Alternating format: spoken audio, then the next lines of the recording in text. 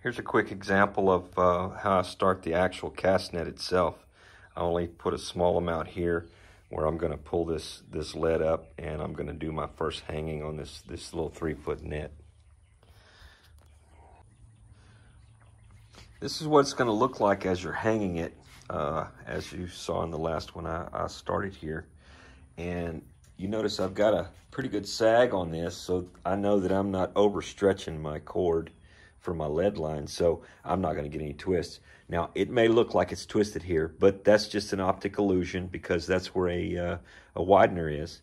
And as I lift it up, a good indicator to let you know that your spacing in this hanging right here is appropriate. As after you've hung about 1 foot or 1.5 feet, when you raise it up, in a good case, it may show that when you raise it up and it's kind of relaxed, that the width here is just a little bit more than the width here, or the height, if you want to call it.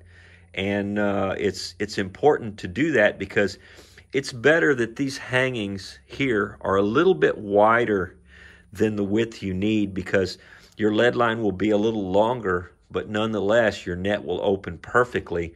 And that way you don't end up with a net that has a short lead line and you're not getting the maximum out of your net.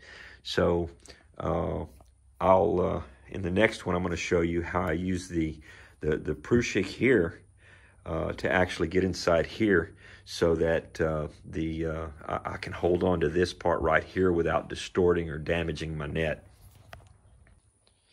One additional pointer I want to point out: whenever you're hanging your net on here, whenever you're hanging your net, let your net hang down.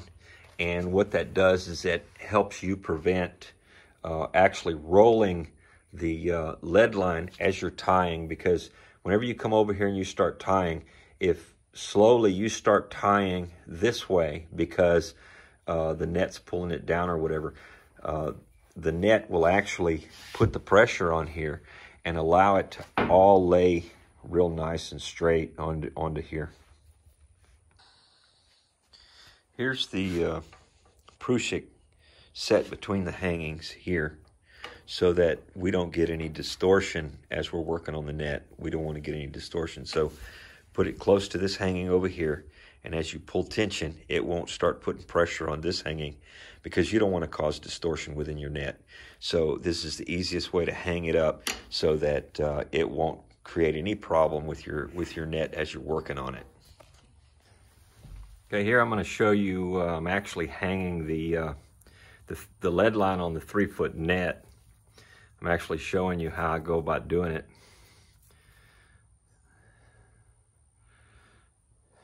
Get my width, get my length of mesh, bring it down, tighten it up. Do the next one.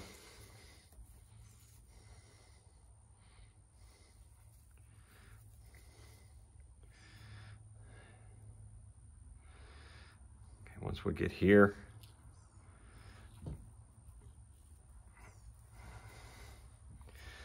we're going to go ahead and pull our next lead down.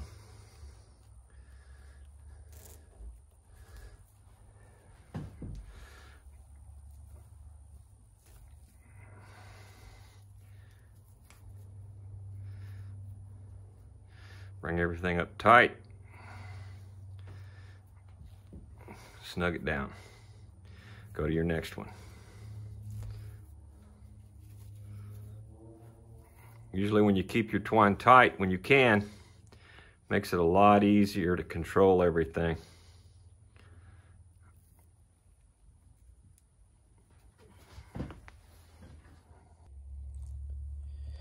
Let's look at this for a minute so that you can better understand why we've got double salvage on the bottom of our net, and why we're using double twine to hang the net on the lead line.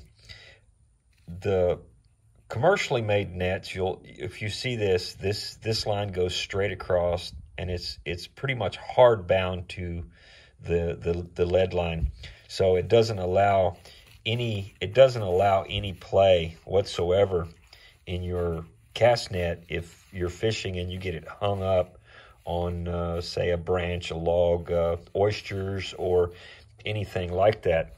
You can take, and to show you a good example here, I'll put it here and simulate that it's actually getting hung up on something.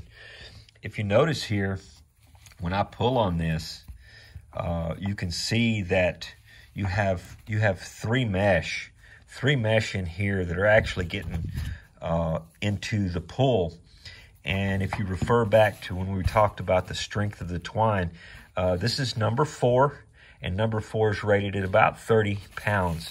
So by doubling it, we're going to double out our what we're putting into our pull. So if we've got 3 of them involved here, and all 3 of them are double twine, that's going to put us at about 180 pounds of braking pressure. And that's one of the things I mentioned about a commercial cast net. If they're hung tight against here, they're not allowed to slip at all. And if they're not allowed to slip and adjust themselves in their position, where you can see this one's coming straight down on its normal pull point, and then over here you can see how this is adjusted out to the edge of its pull point on there. So what it's doing is giving you maximum strength here, the most amount of strength that you can actually get in your lead line. And because of that, that's why it's important to have, this is referred to as double salvage on the end of your net, and then using double twine on your lead line whenever you hang it. Okay, the 3-foot net is done. The lead line is finished on it. The next thing I have to do is add the braille lines, and then we'll dip it. So in the next one in the series will be on how to add the braille lines. Thanks for watching, guys.